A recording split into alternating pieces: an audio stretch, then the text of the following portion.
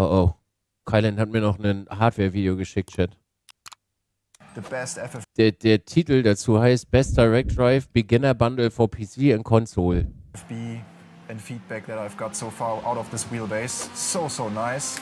The entry into the world of direct drive wheelbases is getting more and more affordable.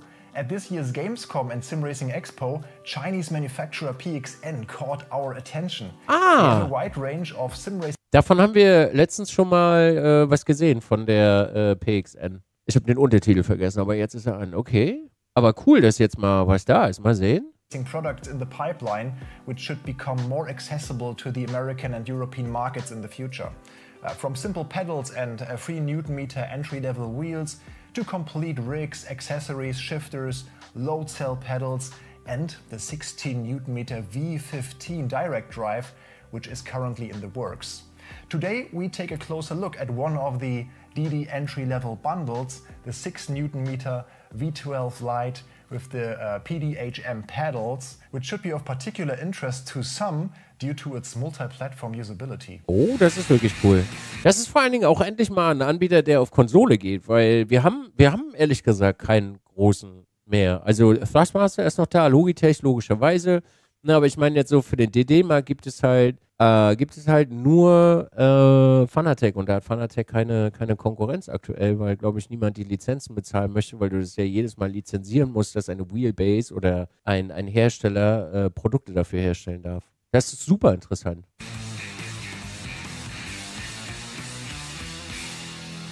Welcome back to Overtake, I'm Michel and let's get started. I will take a quick look at the package contents, see exactly what bundles PXN is competing against in terms of price and how convincing the quality impression is. Then we'll mount this whole thing on my track racer rig and do some playtesting to see how well the wheelbase performs in terms of compatibility, also on the PS5 and the driving feel. So let's unpack the boxes. The whole set here costs around 550 euros or US. Okay. Dollars, which puts it up against the 5 Newton-meter Fanatec CS LDD bundle and the Moser R5 5.5 Newton-meter bundle. The first obvious advantage is the third pedal, which we don't get with the CSL pedals and the Moser SRP Lite pedals. At the time of recording, the PXN V12 bundle is unfortunately not available on Amazon. The wheel itself is called WDS and it seems to be very reasonable for the price. In addition to the 12 buttons, there are even 2 encoders, a joystick and dual shift pedals. The already mentioned Oh, die klingen gut. Huiuiui. ES wheel from the Moser R5 bundle has none of the last 3 mentioned. Aha, wir sind wieder im selben Quick Release unterwegs wie SimMagic und Moser, das ist schon mal gut. The CSL standard wheel from Fanatec can only keep up with the joystick. The general appearance of the wheel is okay for the price. The flat-bottomed wheel looks solid and even has an RGB shift light here. The 300mm diameter is also a good sweet spot for a wheel like this. It weighs just under 1.5 kilograms or 3.2 pounds. The red stitching is ich weiß nicht genau, wie der heißt, aber ist der gleiche. Cool, but could be a bit more precise and better stitched in some places. The synthetic leather material here is on the harder side, could be a bit softer if you ask me, but on the positive, the upper shifters are even magnetic and you have 2 additional ones here, and the lower shifters give you the option of 2 additional button assignments basically. I could imagine the handbrake function here maybe, DRS or something like that. We can also see this stylish aluminum quick release, which is mechanically similar to the Moser and SimMagic wheels. Buttons and encoders don't have much resistance, feel a bit wobbly, but they do their job. The wheelbase weighs just under 5 kilograms or 10.8 pounds and has 4 fixed mounting holes on the bottom. So you will need a top mount wheel deck for your rig. There's also a bracket kit in case you want to attach this whole wheelbase to your desk. Even though the base is not super strong in terms of torque, there is still a kill switch connection. And by the way, this little converter here, just plug it into the USB port, will allow us to use it with PlayStation 5 as well, which we will also test. Okay, das ist cool. The included pedals are rather basic, but they offer a high degree of adjustability. Similar to the aforementioned bundles from Fanatec and Moza, we have this transfer plate on which we can position our pedals appropriately.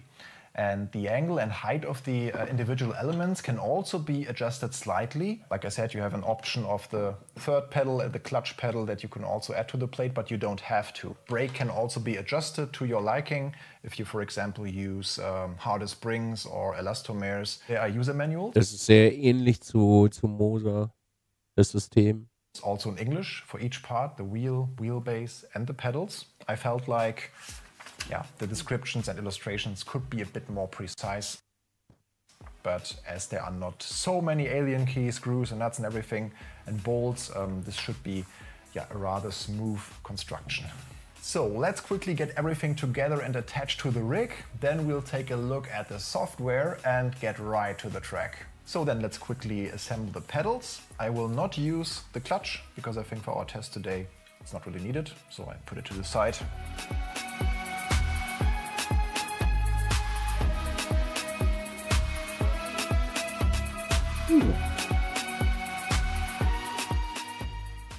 Alright, the pedals are on. I had to experiment just a little bit, and there was only one exact right option to fit all the screws here without any drilling or something.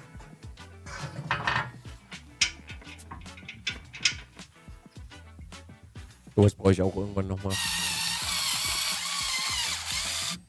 Quick and easy, really good. The wheel is on. What I can tell immediately is that the fans are even in idle mode. They are quite loud, I have to say, or they are present at least. Anyways, that's the website e.lga.to, and we can get support here, tools, I guess. Yeah, the firmware's PXN-racing. Yeah, one thing to mention as well here, all of the apps that we are installing from PXN, they are not trusted by Windows. Yeah, so let's do all the updates. I guess that's... Ja, du, also SimRacer kennt das. Mehr Details trotzdem ausführen. Worth doing. Alright, didn't expect that, but there's actually a USB port here. Let's see how that will work. 90 to 1600 degrees of rotation. I'll keep it as intended for now. Also the center force is here, the mechanical dampening force, road sensation perception. Alright, let's leave it like that for now and see how it feels in-game. Es scheint sehr durchdacht zu sein, dass man Effekte rein und rausdrehen kann. Das ist sehr gut. Also the pedal settings here, and it's already detected. There's just a weird behavior that the clutch is loading up when I keep the accelerator pressed. That's weird. Brake is working as well. Yeah, they are all very linear. Oh, substitution key. Can we do this? The lower left pedal is now the clutch. Okay, interesting. Why doesn't it show anything then? It still does this weird thing of the clutch loading up when pressing the accelerator. 3 languages available for this app, English, Japanese and Chinese. So in case you watch from Japan, please let us know in the comments. And if you're not from Japan and watching anyways and enjoy our content, make sure to subscribe, hit the bell and like the video. Thank you so much. So we've got ACC running. All buttons are working just perfectly fine. No issues at all. Shift light is not working. And also this little joystick here is working. So I've got all the controls here. I experimented a bit with the dynamic dampening and road effects, and I felt like this is the setting that felt the best so far. Alright, some good road effects here already. You feel the bumps while exiting the pits. Okay, ACC is working quite well, but that was to be expected as this was also their demo title when they were in the exhibitions. Some smooth curb effects here as well. But yeah, you can definitely get a feeling for what the car does. And it's also fun. Yeah, how about the pedals? Yeah, when you are used to an assetto Forte, this brake feels quite soft. Alles fühlt sich, glaube ich, soft an gegen assetto-Pedale. For sure. Yes. It has long travel. This would help with like driving street cars, for example. If you are not into the GT stuff, it's way better. But also this way, at least with the long travel, you can really do like the measurement and dose the force you apply to the brake. So it does work. I can steer, I feel the car, I have a good amount of road effects. Schaltet der mit dem Ringfinger? Das ist ja super interessant. Habe ich ja noch nie gesehen. And I'm also getting used to the pedals and the braking. So then let's give it a go in iRacing. Tatsächlich. Forces are just a tad stronger than in ACC. I've got a much better feeling for also the rear wheels when they step out. But still, like, steering is a little bit numb. In the center, quite some. Das haben die Wheelbases leider alle in dieser Preisregion, dass sie in der Mitte einfach tot sind. Warum auch immer, ich weiß es nicht, aber die sind meistens in der Mitte sind die tot. Good road effects here, especially on Road America. On this straight, you have a few bumps and bits here and there. Car is working with me.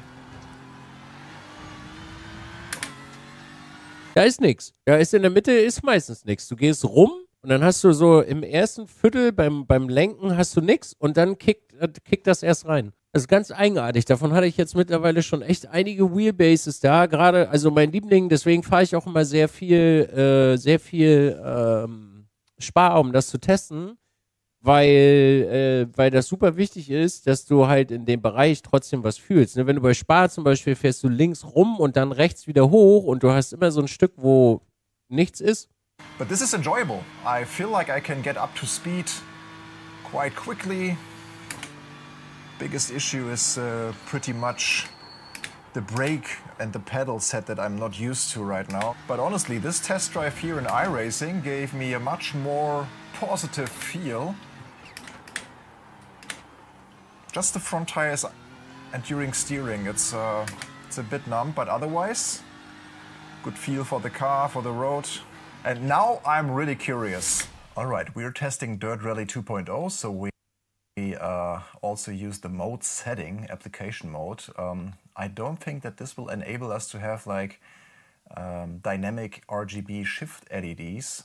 It's still like completely green and it's just constantly lighted up. So yeah, this won't change anything in terms of shift lighting. I'm not too sure how to change that. So these are my vibration and force feedback settings right now. I bumped everything up quite a little bit, reduced the center force a bit. As I mentioned earlier, I use the lower shift pedal here on the right side as a handbrake.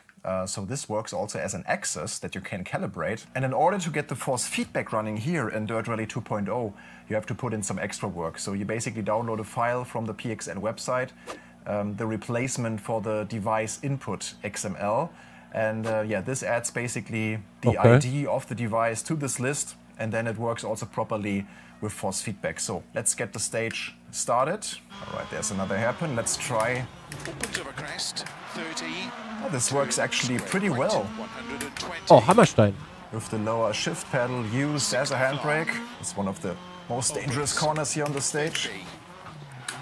Yeah, it works pretty well in case you can't fit a handbrake to your place where you're racing. It's a good compromise. Okay, let's try a gravel stage to see if there's even more road effects and better feedback. As expected, as general, gravel has a bit more detail and in general feels nicer in Dirt Rally 2.0. This also feels better. Here also over the jumps you feel something happening there, definitely in the force feedback. Yeah, it works a good amount of force into my arms, so as I'm used to stronger wheels, still I would say this one does the job of letting you know what's happening. Yeah, that's good fun. Whoop, into the tree. Yeah, I feel like there could be a little bit of more fine detail in terms of yeah, stone chips and elevation changes. But the overall force and feeling for the car is definitely there. So I wonder what will be the difference to EA Sports WRC with this wheel. All right, so the principle with the XML magic is basically the same as with Dirt Rally 2.0. Just add the device code to your device defines XML. Oh, there's force feedback. So Dirt Rally 2.0 did not have this rattling and shaking up on starting the stage. Oh, nice, it works. And there's much more happening. Yeah, the forces could be stronger for my taste, so I would definitely prefer a stronger wheelbase. That is, of course, also more expensive in that case, but yeah, PXN will also have the V12 without the light to it. It has 10 Newton meter, and they are, like I said, working on the V15. That is even more stronger, and yeah, if it's also then reliable and endurance. Kommen wir noch zur PlayStation wahrscheinlich, oder? Das würde mich mal interessieren. I think this is a very solid feel and wheelbase also for rallying. Unpopular opinion, but I feel like in this scenario, testing back to back, the gravel feel in WRC is way better than in Dirt Rally 2.0. So it's time for the test with PlayStation 5 and Gran Turismo 7. I attached this little converter to the USB slot here, and I had to do some adjustments with the pedals. You maybe remember the little quirk we had in the software where pressing the accelerator also activated the clutch. So whenever I accelerated, it also pressed the clutch and my car went into neutral. So as a fix, and this is a bit unfortunate, I had to attach also the clutch pedal. Let's just get into a little race with Sophie here in Tsukuba. How does the steering angle look like? Very good. And this is the first time actually our RGB shift light is working. So on the PC titles it didn't. Now it does something. When I go into the ref limiter, it even starts, give it a second, yeah, it starts blinking. Yeah, you got to feel understeer as well as the road. I would even say it's a really good wheel for Gran Turismo at this point, because it just drives very well. If you go higher with the max force, it starts to get a bit annoying when you just drive. Habt ihr das euch schon mal aufgefallen? Also bei seinem Fahrstil, und das ist keine Kritik, also das will ich gar nicht kritisieren, er schaltet mit dem Ringfinger und beim Lenken, sobald er ab einem gewissen Winkel drüber ist, nimmt er seinen Daumen jedes Mal raus. Ich finde das total interessant, wie Leute fahren, also was sie alles währenddessen sie drinnen sitzen, an ihrem Lenkrad machen. Das ist super interessant. On a straight. So for example here in Tsukuba. Jetzt legt er ihn gleich wieder rein, denke ich.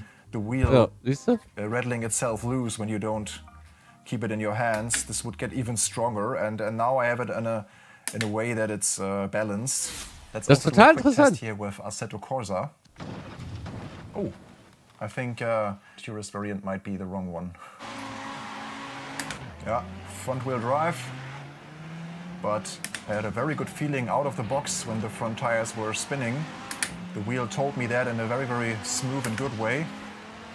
From the tested titles so far, this is by far the best FFB and feedback that I've got so far out of this wheelbase. So nice. Yeah, as you can also see, there's no visible or noticeable delay here, input delay.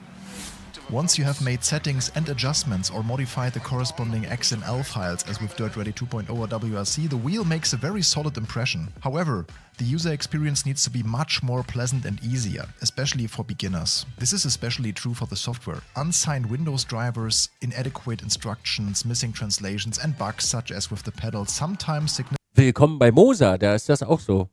Also zumindest bei mir. Es gibt Leute, die sagen mir, dass das bei denen nicht passiert, aber bei mir ist auch jedes Mal, wenn ich einen neuen Mosa-Treiber installieren möchte, steht das in asiatischen Schriftzeichen. Spoil the fun. The good news is that the problems should be solvable in the short term. You should also be aware that service and warranty issues can be difficult with a Chinese import, but even some long-established manufacturers have their problems. At first glance, however, the wheel looks well made and like a serious attempt to attack the direct drive market. And that's always good for us, the customers. If you want to see more hardware, I recommend this playlist. Thanks for watching. Have a great week. Das sieht wirklich interessant aus, also gerade für Konsolenmenschen.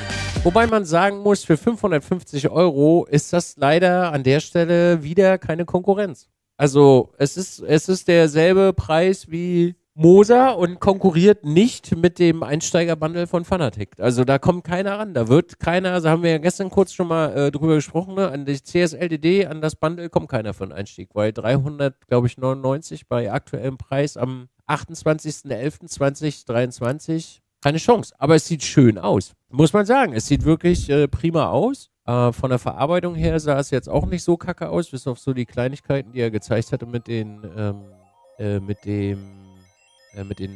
Naht. Schon cool. Bin mal gespannt, was da noch kommt. Also, oder ob da noch was kommt, so in die Richtung.